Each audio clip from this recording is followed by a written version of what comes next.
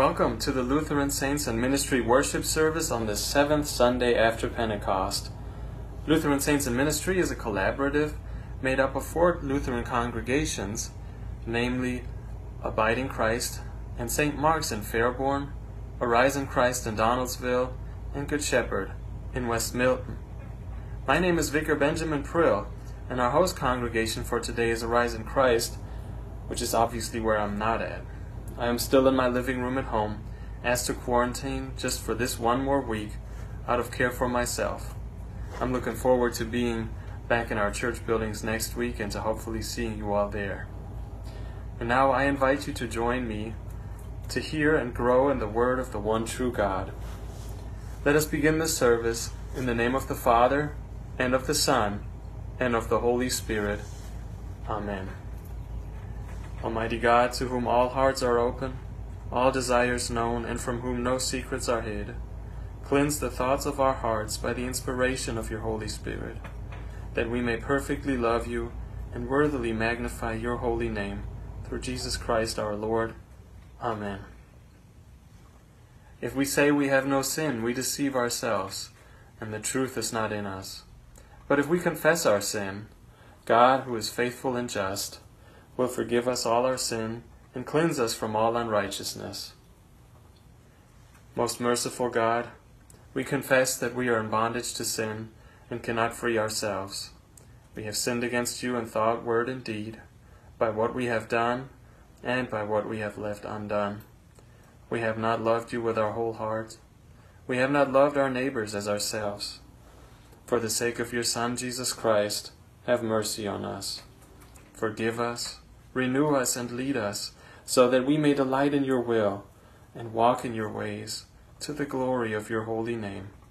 Amen.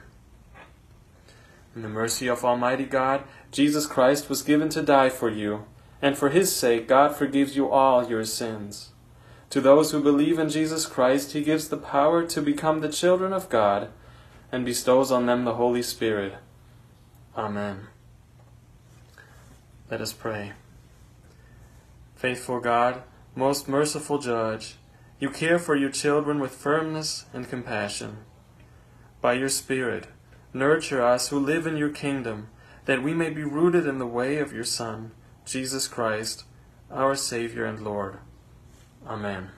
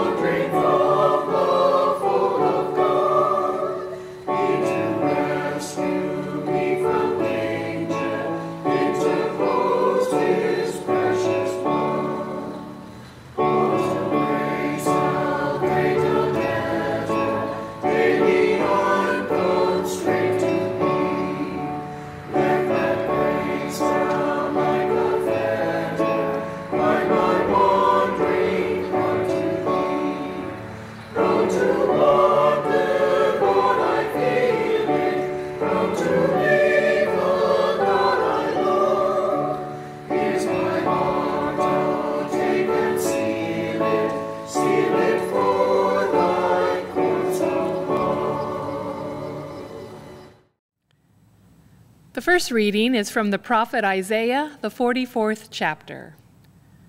Thus says the Lord, the King of Israel, and his Redeemer, the Lord of hosts, I am the first and I am the last. Besides me, there is no God. Who is like me? Let them proclaim it. Let them declare and set it forth before me. Who has announced from of old the things to come? Let them tell us what is yet to be. Do not fear or be afraid. Have I not told you from of old and declared it? You are my witnesses. Is there any God besides me? There is no other rock. I know not one. This is the word of the Lord. Thanks be to God. The psalm for today is Psalm 86, beginning with verse 11. Teach me your way, O Lord, and I will walk in your truth. Give me an undivided heart to revere your name. I will thank you, O Lord my God, with all my heart, and glorify your name forever. For great is your love toward me. You have delivered me from the pit of death. The arrogant rise up against me, O God, and a band of violent people seeks my life.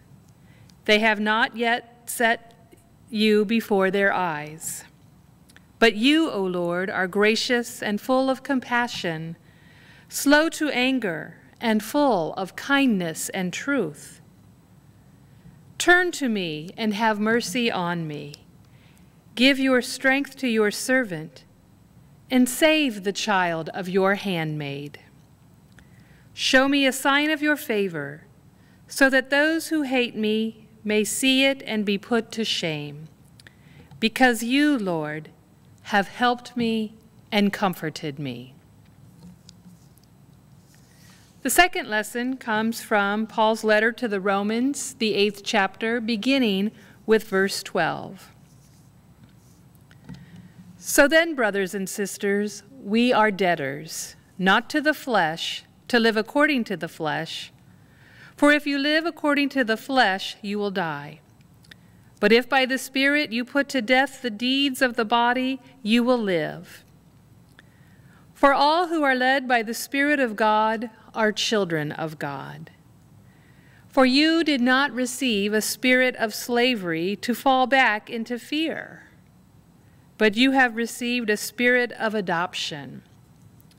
When we cry, Abba, Father, it is that very Spirit bearing witness with our spirit that we are children of God.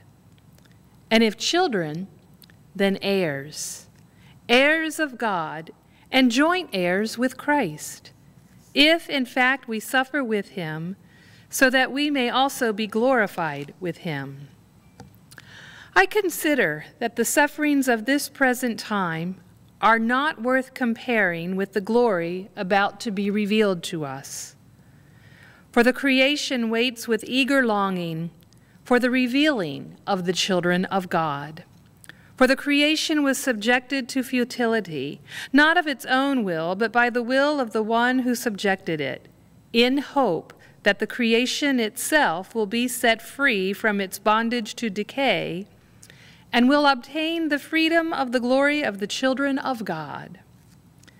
We know that the whole creation has been groaning in labor pains until now, and not only the creation, but we ourselves, who have the first fruits of the Spirit, groan inwardly while we wait for adoption, the redemption of our bodies. For in hope we were saved. Now hope that is seen is not hope. For who hopes for what is seen? But if we hope for what we do not see, we wait for it with patience. This is the word of the Lord. Thanks be to God.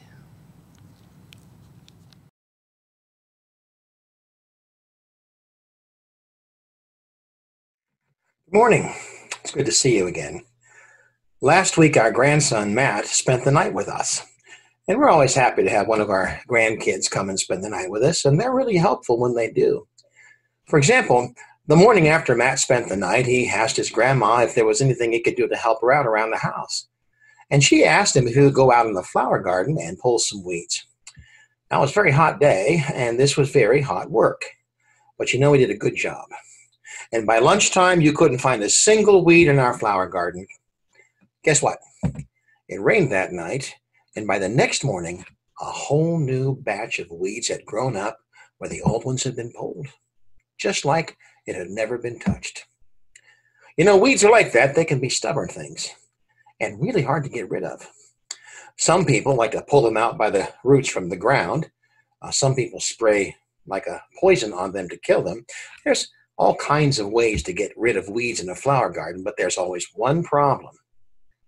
Last week, Pastor June told you that she was raised on a farm. I don't know if you heard that in her sermon. But she was raised on a farm. Her dad and mom are still farmers. But she also admitted she wasn't a very good gardener. Well, Pastor Craig wasn't raised on a farm, and I'm even worse than she was.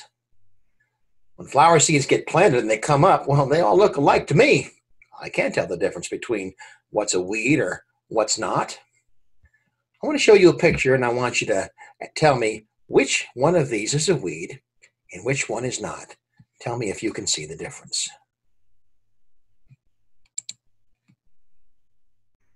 Which of these is a good seed and which of these is a bad seed? Which one of these is a good plant and which one is a weed? It's hard to tell, isn't it? Got a secret. Even farmers would have trouble telling. Even good gardeners would have trouble telling the difference. The one on the top is a weed. The one on the bottom is mint, which tastes and smells very, very good. Even people can be hard to tell apart. Here are the pictures of two people. Which one of these two people is a bad person and which one is a good person? It's hard to tell by just looking at them. Even harder to tell than the difference between weeds and good plants. It might help if we knew something about these two people, like, do they help others? Do they feed the hungry? Do they go to church together? Are they kind to animals? Knowing this might help us to sort them out, right? But what if one of them is kind to cats and feeds and pets them, but hates dogs and kicks and yells at them? Would that person be a good person or a bad person? I suppose it depends on whether you like dogs or whether you like cats. Or should it? And what if someone thinks helping his neighbor is the right thing to do, but another one thinks that letting the neighbor learn to do for themselves and become a better person is the right thing to do? Which one of those people is right and which one is wrong? Which one is good and which one is bad? See, we are never all good and bad. The good and the bad are all mixed together inside of us. Kind of like a garden where all the good plants and the bad plants grow up together, where all the weeds and the mint grow up together. Because if it's hard for us to tell the good from the bad plants apart, I wonder how we could ever tell the good or the bad people apart. And I wonder how God does it. In our Bible reading for today, from Matthew, Jesus makes it clear that it's not our job to decide who is good and who is bad. God already knows that.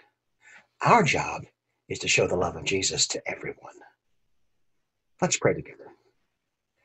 Dearest God, help us not to worry too much about who is good and who is bad. Instead, help us to trust you to make those decisions and help us to show the love of Jesus to everyone. Amen. Thank you, boys and girls, and hope to see you again soon. I miss you in church. Take care. The Holy Gospel according to Matthew in the 13th chapter. Glory to you, O Lord. Jesus put before the crowds another parable. The kingdom of heaven may be compared to someone who sowed good seed in his field. But while everyone was asleep, an enemy came and sowed weeds among the wheat, and then went away. So when the plants came up and bore grain, then the weeds appeared as well. And the slaves of the householder came and said, Master, did you not sow good seed in your field? Where then did these weeds come from?" He answered, "An enemy has done this."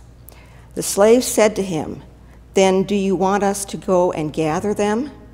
But he replied, "No, for in gathering the weeds you would uproot the wheat along with them. Let both of them grow together until the harvest.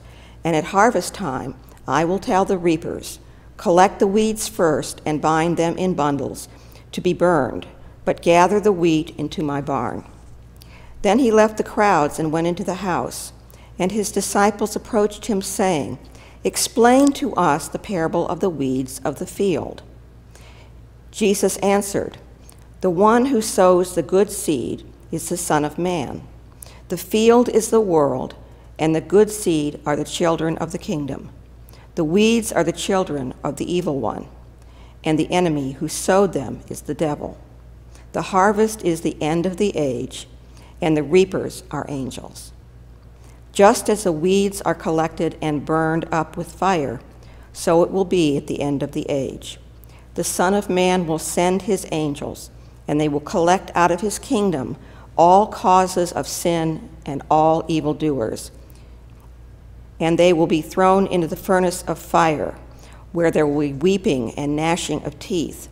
Then the righteous will shine like the sun in the kingdom of their Father. Let anyone with ears listen." Praise to you, O Christ. My sermon today is entitled, "Weeding Out Judgment." Last week, we heard the parable of the sower and his sowing of seed. But we were looking at the condition of the soil last week. Today, we'll look at a different parable, but it is very similar to what we heard last week. Who has at not some point asked that question? You may not have used those same words, and you may not have spoken it aloud, but I'll bet everyone has at some time or another asked the question. Where then did these weeds come from? Maybe you've read or watched the news and wondered, how did our world get in this shape? How did we get to this point? It's one headline after another. The killing of innocent people of color, the escalation of the Israeli-Palestinian conflict in Gaza, the conflict around refugee children coming to American soil, and now a pandemic. It seems like the world is going absolutely crazy. Well, maybe life circumstances have left you asking yourself, how did my life get like this? What has become of me? We could all list the hurts and the wounds of life, the betrayals, the resentment, the addictions, fears, and the loneliness, and on the list goes.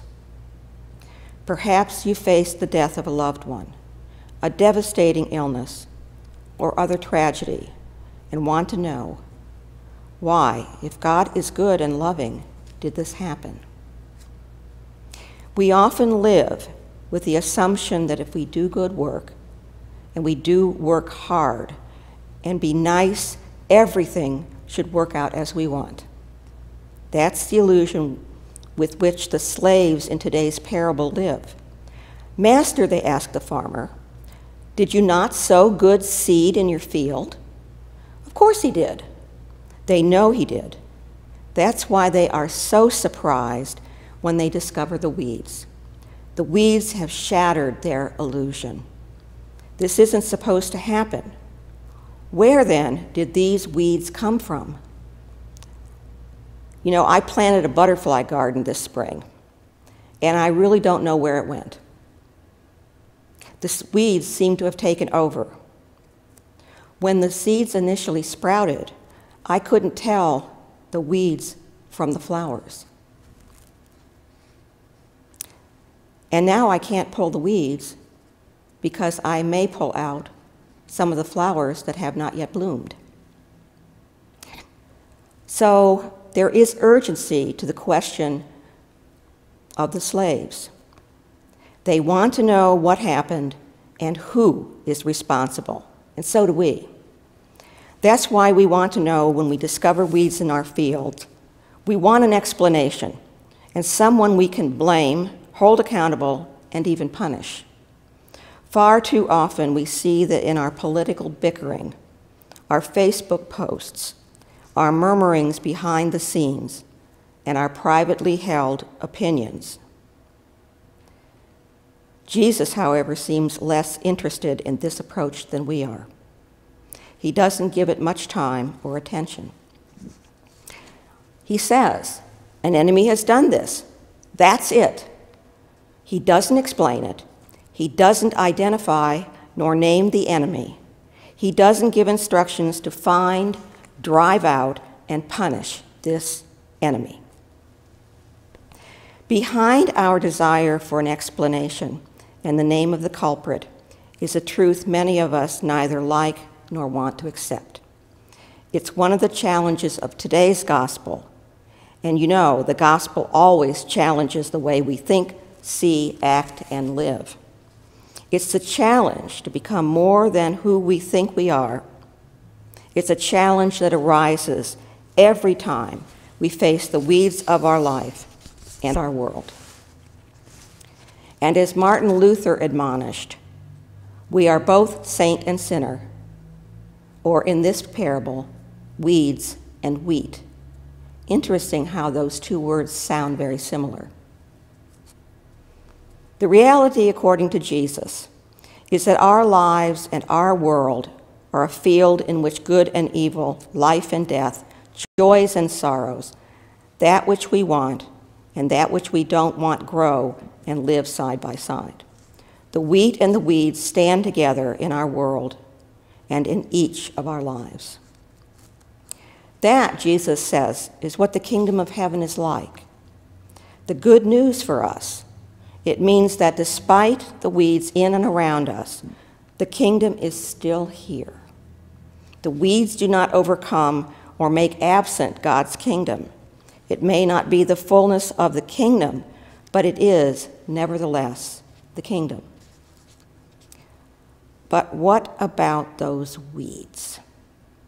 What do we do about them? Surely we should do something, but not according to Jesus. Let them grow together until the harvest, he says. Well, that makes no sense. And if you talk to a farmer these days, it absolutely doesn't make any sense, because now they have weed-proof soybeans and corn. How can we let them be? The weeds are bad and the wheat is good. We must do something. We need to take a stand, draw a line in the sand, and establish some boundaries. Don't you want us to pull the weeds, the slaves asked their master? No. For gathering in the weeds, you would just uproot the wheat along with them. Now, these aren't just generic weeds. The parable speaks of a particular weed called zizania. It's sometimes known as darnel or false wheat. It grows with the wheat. It looks like wheat. Its roots intertwine with the roots of the real wheat. The difference between the two is not always readily apparent, as you can see in the slide.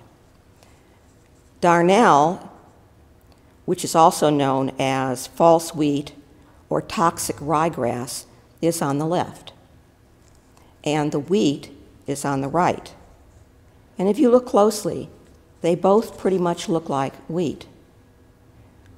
Well, they have one thing in common. They are both grasses.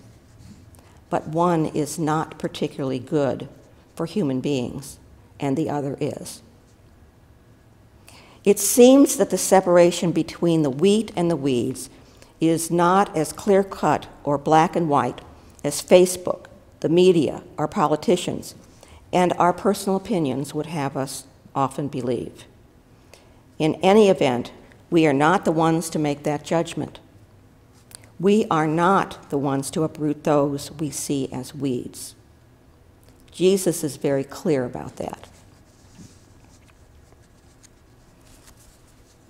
Now, I have very little tolerance for craziness and idiocy in this world. which is a stumbling block for me because I want to take care of the weeds and get them out of the field, or get them out of my field, as the case may be.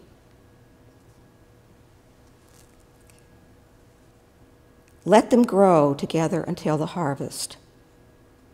Jesus shows more interest in growth than extermination. He is willing to wait and to be patient. If we are his followers, we too will wait and be patient amongst the weeds of our lives. While we patiently wait, let's not get too excited about the end of this parable. Let's not revel in and celebrate the end of the age and the coming of Jesus as some divine weed whacker. I don't think Jesus intended this parable to be taken literally, but rather with absolute seriousness. So, we do nothing? Just sit and wait? No, that's not what Jesus is saying. There's plenty to do, and it will be a challenge. The words that are translated as "let them" in Jesus' statement, "let them grow," can also be translated as "forgive them." It's the same words Jesus spoke from the cross in St. Luke's account of the gospel when he says, "Father, forgive them." Even then on the cross, Jesus is unwilling to pull up the weeds. And certainly, there were quite a few weeds in that scenario. There is no place in Jesus' gospel for Christian vigilantism, by word or by action, against another or against ourselves. Jesus commands love. Love your enemy, love your neighbor, love yourself, but most of all, love God.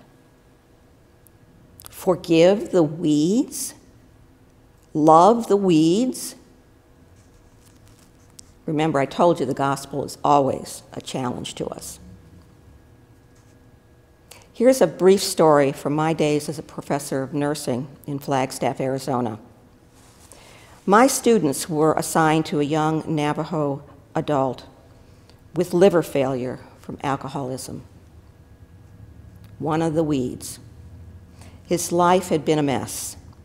His liver was not salvageable, and he was honoring his traditional beliefs, so transplantation was out of the question for him. I assigned 2 students to care for him that day.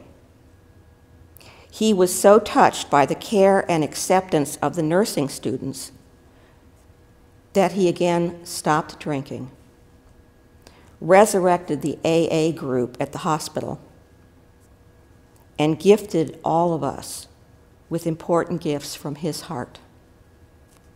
He told me how much the acceptance and support of the students gave him hope, and hope they did bring. So this nasty weed got disentangled and became a stalk of wheat. He died not long after that, at age 37. But this time, he died with hope and peace. And my students never forgot that experience as well. So yes, forgive them, love them. Maybe that's how the wheat begins to disentangle its roots from the weeds and show itself to be wheat and not a weed. Maybe love and forgiveness are what life in the mixed field of God's kingdom in this world is like. To God be the glory. Amen.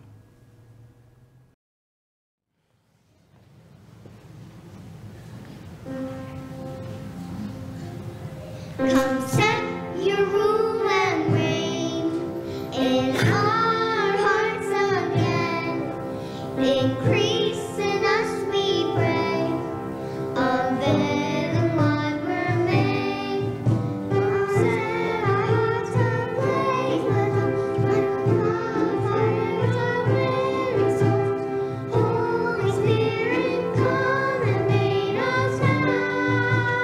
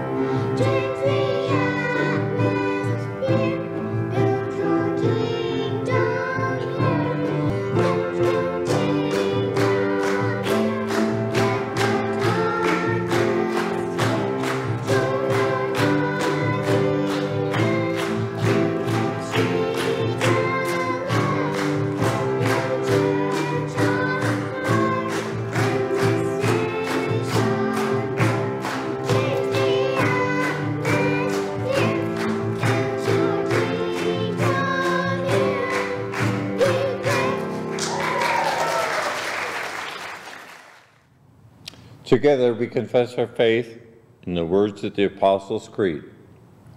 I believe in God the Father Almighty, creator of heaven and earth.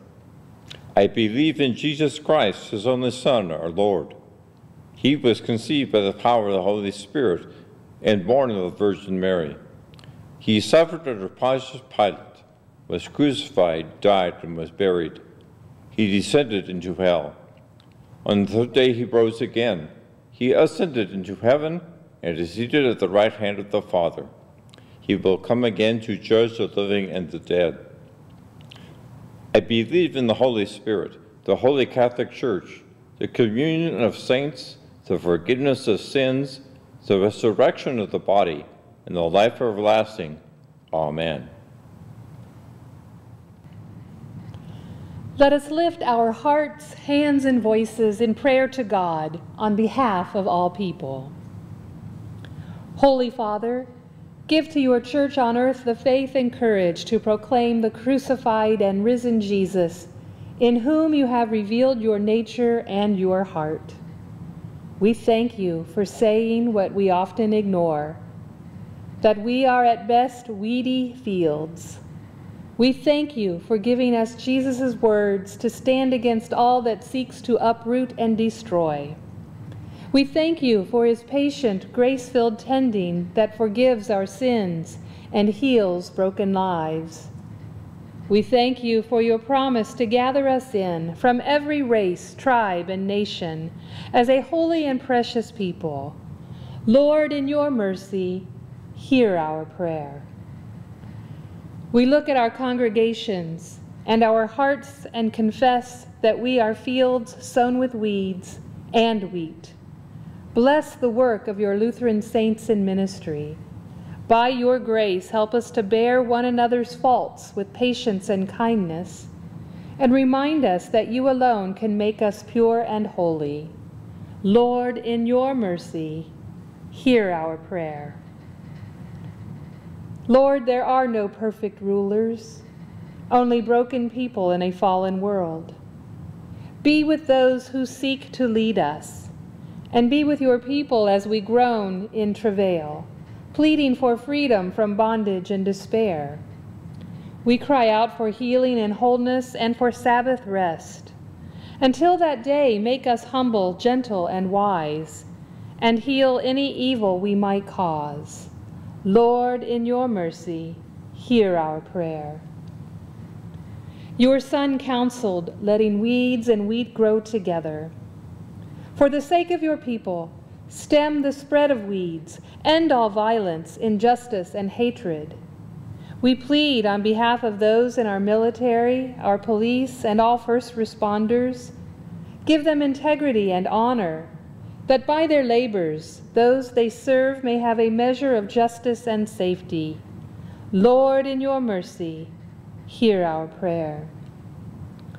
Healing God, sickness and sorrow take root in every life. We know you desire abundant life for your servants, so we are bold to pray for our shut-ins, for all who suffer, and those we name in the silence of our hearts. Grant them health, hope, and comfort, and in the fullness of time, grant them the perfect healing you promised in Christ Jesus. Lord, in your mercy, hear our prayer. We thank you, Father, for those who have gone before us and are now at rest in you. We pray for those whose grief runs deep. Teach us to pray confidently, knowing you have made us your children. Teach us to care and encourage, comfort and forgive, knowing you will prosper your handiwork. And gather us to yourself as a rich and fruitful harvest in Christ, that with all forgiven sinners we may live with you forever. Lord, in your mercy, hear our prayer. By the power of your Holy Spirit, receive these prayers in the name of Jesus Christ our Lord, who taught us how to pray. Our Father, who art in heaven, hallowed be thy name. Thy kingdom come, thy will be done, on earth as it is in heaven. Give us this day our daily bread, and forgive us our trespasses, as we forgive those who trespass against us. And lead us not into temptation, but deliver us from evil. For thine is the kingdom, and the power, and the glory, forever and ever. Amen. And now may God, Father, Son, and Holy Spirit bless you and keep you. May He make His face to shine upon you and be gracious to you. May the Lord look upon you in favor and give you peace. Amen. And now abide in peace and serve the Lord.